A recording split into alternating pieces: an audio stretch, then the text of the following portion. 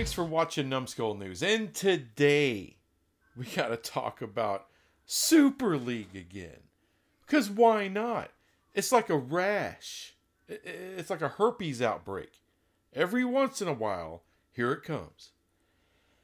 Well, this time, Andrew Marchand is the one who infected us with the news. It was interesting, though, that you got people from the NFL, even, the whatever it is, the low-ranked commissioner, the assistant commissioner, whoever the hell, and several other people all throughout the sports landscape have been planning the Super League, coming up with ideas, only to be summarily dismissed because it's horse crap. Look, I get some people really want this to happen, right? Like Monty. Now, apparently, he did get a little wind of some of this and said, oh, it's coming. No doubt about it. That's where he's full of shit. Look, Monty, I'm sure he does have some sources. Yeah, all right, he hears a little of this. He hears a little of that. And then what does he do? Turns it into clickbait and then fills everybody full of dog shit. That's what he does. If you want to be a fan, be a fan. I get it. Me, I think I'll watch something else. But I wanted to make sure to give him a little credit. The Super League, though, it's never going to work. All right. For the biggest reason, let me start with the biggest damn reason it's never going to work. The money. Because in this Super League, what are people getting paid? What's the breakdown? No one ever talks about that. What is the breakdown of a Super League? Is Ohio State going to make what Kansas does? Does Alabama? Are they going to make what Virginia Tech does? I'm highly doubt that. Right? So whatever your Super League, look. The proposal is like a blend of the NFL and the Premier League and all kinds of crap, right? Well, why does the NFL work? Because everybody makes the same percentage out of the NFL media rights deal. All right? Does everyone understand that? All the franchises make the same. Now, they can go out and get other revenue streams, right? So really, the Browns and the Dallas Cowboys make the same money. Except the Cowboys have a lot more revenue streams.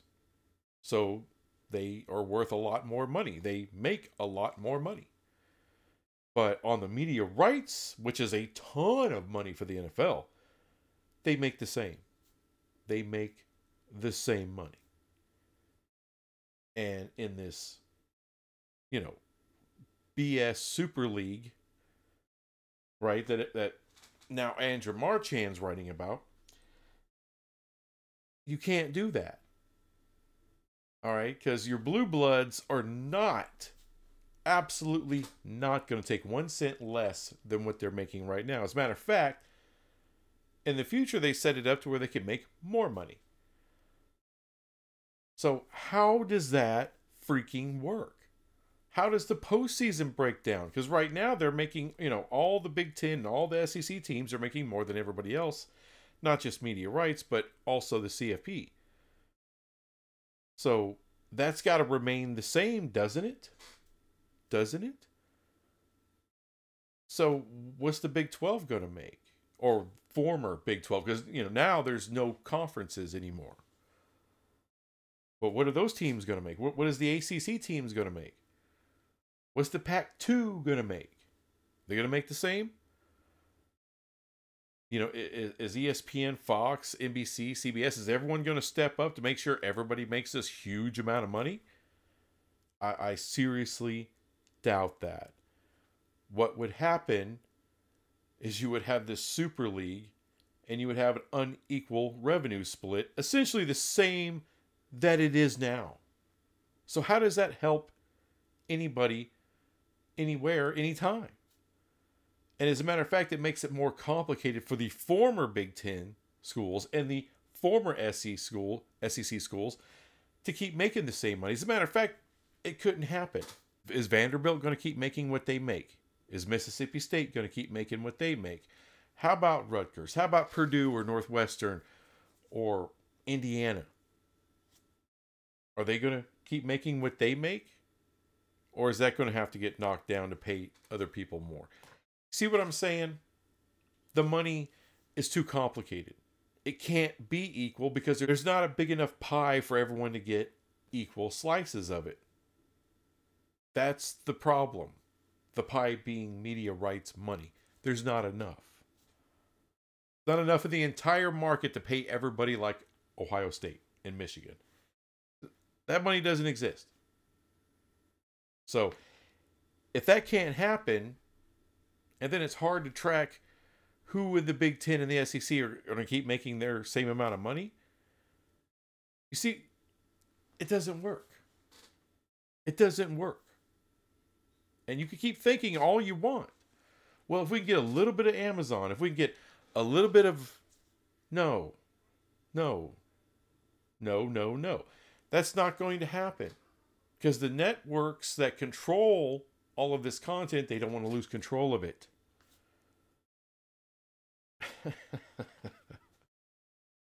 This is real stupid. Okay, so that's one point. That's the biggest point. I wanted to lead with that. Because I know everybody only watches about 5 or 6, not everybody, but a lot of people only watch about 5 or 6 minutes of my videos. I wanted to make sure I get the biggest point off. I don't build up to it. I wanted to hit you with the biggest point, the money. You can't get over the money breakdown. And if it's going to be all this unequal revenue per team, then it's not going to work. It's not going to work. You might as well keep it like you got it, because that's what we have right now, unequal revenue. But wait, let's don't stop there. There's more problems than just the money. There's history. There's a lot of history between the Big Ten, the SEC, the Big 12, the ACC. No one's going to voluntarily rip their conferences apart. All right. The SEC's been building the SEC for decades upon decades. So is the Big Ten. They're not going to be willing to shed all of that and to rip all that out for this new Super League. Because it's more than just a brand. It's more than just a logo on a t-shirt or a hat. All right, these schools in the Big Ten especially are bounded by education. These are schools after all. They do tons of research together. They like being bound together. They like the status. Okay? There's a lot of status of being in the Big Ten or the SEC. Not always the same reasons. But there's a lot of ties that bind these schools together and have bound them together for a very, very long time. So no, especially the Big Two, they're not going to rip themselves apart to be part of this Super League. So that's another thing you can just... You need to come up with something else because it's not going to work. Sorry, there's too much tradition. I understand we're wrecking a lot of college football tradition as it is. But some of it's going to live on for a long time. And the conference affiliation, that's a big one. And now let's talk about relegation. All right. I know a lot of people have been kind of obsessed with the relegation stuff. I've read it in the comments. Hey, we need this. Or it's going to happen. Yeah. People want it to happen. That's a Premier League thing, right? It's not going to work.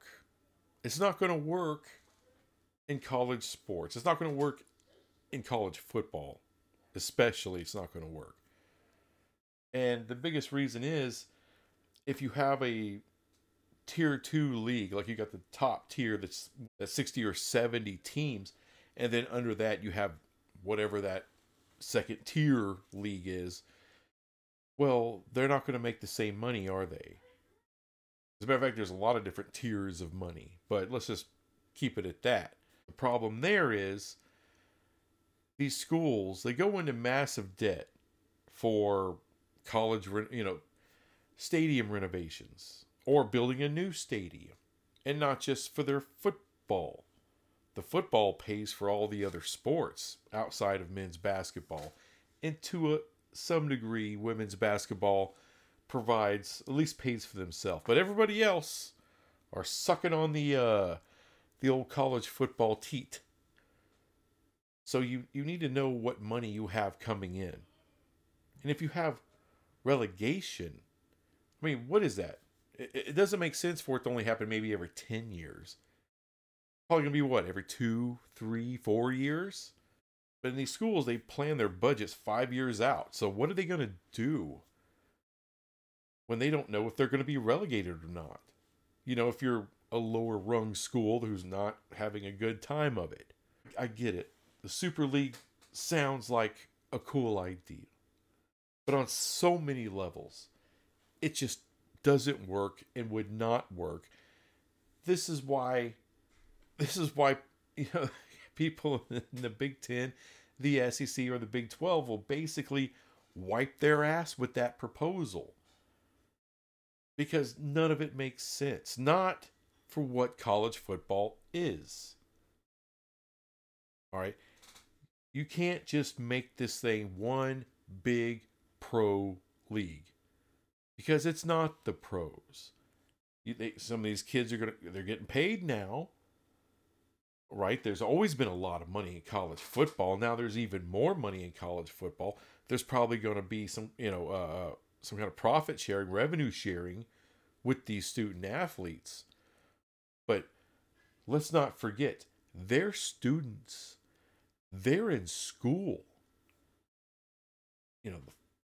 These red shirt freshmen, they're 18 years old, 18, 19-year-old kids who don't know jack about life, about money, about anything. They haven't lived long enough to know anything.